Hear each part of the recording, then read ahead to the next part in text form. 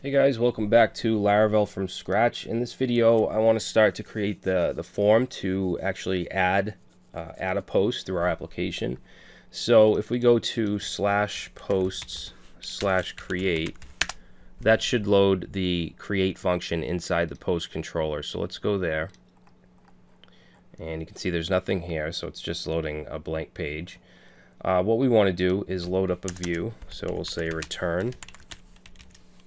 And it's going to be in the posts folder, and then it's going to be in a template called create. All right, so let's go ahead and save that, and we'll go to our views and then post folder. Oops. And let's say new file, create.blade.php. All right, and then I'm just going to copy what we have in the index. And let's see, for the H1, we're just going to say create post, and then we're going to get rid of everything else here. Okay, so let's just save that and make sure that loads up. What did I do?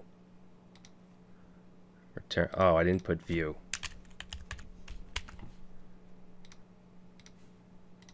All right. Now for forms, you can use regular HTML. Laravel, I think it was Laravel 4, included a really nice helper for forms. So that has been removed from, I believe, Laravel 5.0 and on.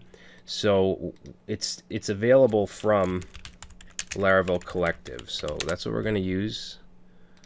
Let's go, yeah, Laravel Collective, and then we're going to go to HTML and forms. And then this is going to show us how to install it with Composer. And if we go down here, we can use syntax like this. We can say form open and then the URL that it's going to submit to. And this will just create an opening form tag. This will be the closing form tag. And then we can include certain components. So if we look at right here, we can include labels like this. And then for the inputs, we can do form text and just pass in whatever we want to call that. Passwords and checkboxes, select groups, all that stuff, anything that you can do with a form. And then it also includes cross-site protection. Okay, so it's going to include an CSRF input that's going to protect us from people trying to submit from other places. It's going to make sure that the form's submitted from our application. So let's go look up here. Now we're going to use Composer, so all we have to do is say Composer require and then the package name and then the version. Okay, so let's just copy this and we'll go over here and open up our terminal. Let's clear this out. We'll paste that in and that'll install it. Now we do need to add some things to the config. Usually when you install a Laravel package, you'll have to add it as a provider. And if it has any aliases, you'll have to add those. So let's just copy this one line right here and then go to our config folder in app.php. All right, I'm going to just close this terminal. And this is where the providers are listed. You'll see right here there's an array of providers. We're just going to go right down to the bottom here and paste that in. All right, and then we're going to grab the two aliases, which is form and HTML. So the aliases are right here. We're just going to add it to the bottom here, just like that. And now we should be all set to use it. So let's close up that config file. And let's go back to the documentation. And we're just going to grab this right here. And then let's go to our view, which is our create.blade, and paste that in there. Now instead of using URL here, I mean you could do that, but we're going to use action. So we're going to put an array and we're going to say action and set that to the controller function, which is going to be posts controller, and then we're going to do @store. Okay, store is the function we're submitting to, and then we just need to describe the method, and this bracket should go over here. Okay, so we'll put a comma here and then the method,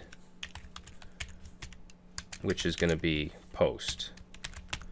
All right, and we're using Bootstrap, so I'm going to put a div in here with the class class of form group. And in here, we're going to put our label, so we can do our double curly braces and do form double : label. And in here, this is going to be a label for title. And then the actual text, which will be title with an uppercase T. And then for the input, or the text input, we'll do form text. And we're going to pass in the name for this, which will be title. Okay, and then the second parameter is the value. This is going to be a create form, so we don't want a value, so we'll have just a blank string. And then we can add attributes inside of this array. So let's say we want to add a class onto this text field. So we can say class, and we want it to be form control, which is a bootstrap class. And then let's also add a placeholder.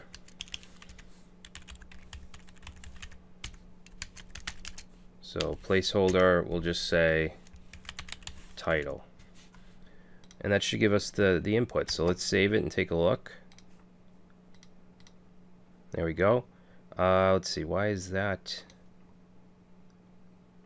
Oh, I forgot the T in form control. There we go. Alright, so there's our title. And then we want a body, so I'm going to copy the whole form group. And let's change this. And this. And then instead of a text, we want this to be text area. Okay, and we'll change this to body. And the placeholder, we'll say body, or body text. Okay, let's check that out. There we go. And we're going to make this into an editor later on, but not just yet. Now, we're also going to add file uploading, but I'm not going to get into that just yet. We're going to add that later on as well. I just want to get a basic CRUD application up and running, and then we'll move on to authentication and file uploading and all that stuff. Alright, so let's put a submit button. We're going to go right here, and we're going to say form submit. Okay, that's going to be the value, and then we have some attributes we can add. We're going to add class. And let's make that btn and then btn primary. Okay, and that should do it. So there's our form. Now when we submit, it's going to make a post request to store. So let's go over here and go to our store. Now validation in Laravel is very, very simple. All we have to do is say this validate. And then we can pass in the request that's being passed into the store function, and then an array of rules. So we want the title to be required. Okay, and that's all we have to do. Also the body. Okay. So now if we go down here and let's just say return 1, 2, 3. So let's go back and we're going to go back to our form and let's submit, and you'll see that it's not letting us. If I enter the stuff in here and submit, now it does. Alright, now we want some messaging here, and what I'll do is go to our views folder, and in the includes we're going to create a file called messages.blade.php. Alright, and then in here we basically have three things we want to check. We want to check the errors array that's created when we fail validation. We also want to check for session values, so session success and then session error, and those are going to be flash messages that we can create at any point. So let's say up here if count, and we want to look for errors. If that's greater than 0, if that's greater than 0, then we want to loop through. We'll say for each, and then we want to do errors. This is actually an object, so we want to do errors all as error. Alright, and then inside here we're going to put a div with the class of alert and alert danger. and we just want to put error. All right, and then below it, we're going to check for session errors. So let's say if session, actually we'll do messaging for success messages first. So this will be session success, and then down here we're going to end if, and then let's put in a div with the class of alert, and this will be a single message, so we don't have to loop through. So success. All right, and then here we can just say session, and then the type, which will be success. All right, I'll show you how to actually create these messages later. And then this one's just going to check for session error. Okay, we'll change this to danger, and then this to error. All right, and you can use this messages file in all your projects. So we just need to include it in our main layout. So let's go in the container right above the content here, and we're just going to do include. So include, and that's going to be in the ink folder, and then messages. All right, so let's go ahead and save that and go back and reload and submit. And now we get our error messages. If I put the title in, it's just going to tell us the body. If I put that in, it's going to submit. Okay, and it's as easy as that. It's very, very simple to add validation. You can see validation, pagination. This stuff is really easy with Laravel. It's very elegant. So let's go back to our post controller and finish our store function. Now remember, we used Tinker and we inserted our stuff into the database. We can do the same exact thing here. All right, so let's say create post, and this is going to be post equals new post. Okay, and the reason that we can use this is because we brought it in up here. Okay, just like we used it here in the index and everywhere else we used it. Okay, so new post, and then we want to add our field, so we'll say post title. Set that to, we're going to set it to request, and then input, and then title. All right, this will get whatever is submitted into the form. We want to do the same thing for the body. Okay, so this will be post body. Set this right here to body as well. Okay, and then we want to save it, so we'll just say post save. And then we'll just redirect. So to redirect, we can just say return redirect. Very simple. And we want to go to /posts, and then let's set a message with this, a success message. So all we have to do is say with and success, and then post created. Okay, remember we created that messages file. This is where we can actually set the message. So let's save it, and we should now be able to submit a post. So let's go to post/create, and let's do post 3. We'll just say this is post 3. Submit, and there we go. We get a post created message, and it gets added. Now, why is it in the middle? Let's go up to our index here. Oh, we ordered it by title. So I actually don't want that. What I want to do is order it. We want to order it by created at.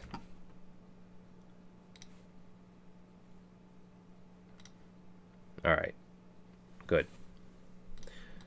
So let's put a link to add a post in our navbar. So we'll go over to includes navbar, and I want to put this on the other side on the right. So under this UL, let's put a UL, and we'll give it a class of nav, navbar dash nav, and then navbar dash right.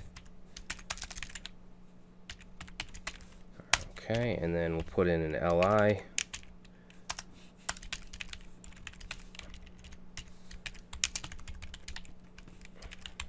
Okay, and this is going to say add, or let's say create post, and that's going to go to /posts /create. Okay, so now we have a link to create our post. So I guess we'll go ahead and implement the editor. I wasn't gonna yet, but we will. So let's say Laravel, I think it's, shoot, what is it? Laravel-CK editor. Right here, Unisharp Laravel CK editor. So we need to install this with Composer. So let's grab this right here. And we'll go over and open up our terminal. Let's clear this out. Paste that in, run it. Okay, we'll also have to add to the app PHP file, we need to add a provider, just like we did with the other package, the Laravel Collective. So let's go to app.php, which is in the config folder. Let's close this up. I'll just make it smaller. So we want to add it to the providers, which is right here, providers array, and we're going to just paste that in, save it. And we need to also publish our resources. So we do that with this command here, which is an artisan command. Okay, so let's see, did this finish? Okay, so now let's clear that and let's paste that in. That'll publish the assets, and then the usage. What we want to do is in our layout, I'm going to take this right here. We're going to do it this way. Oh, no, we're not. We're going to do it this way. You can use jQuery if you want.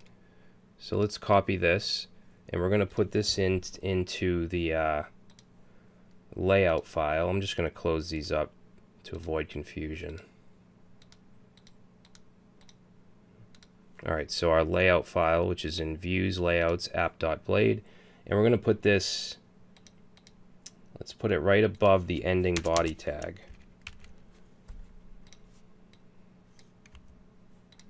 Alright, and what basically all we have to do now is give our text areas that we want to use the editor, we want to add this article CK editor ID. So let's save that and then go back to our create, where we have a text area.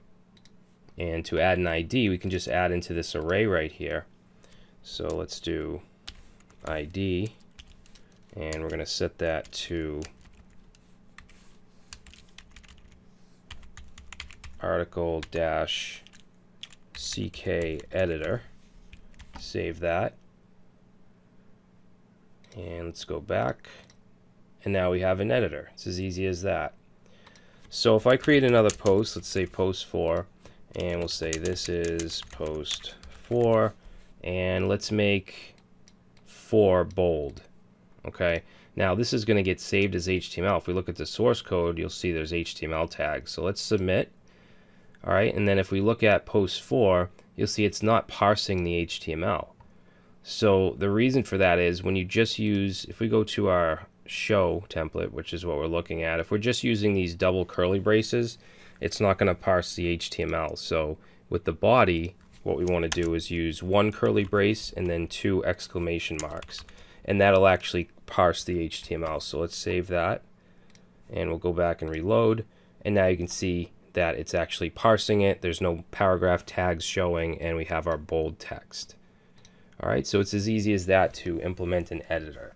So in the next video, what I want to do is make it so that we can edit and delete our posts.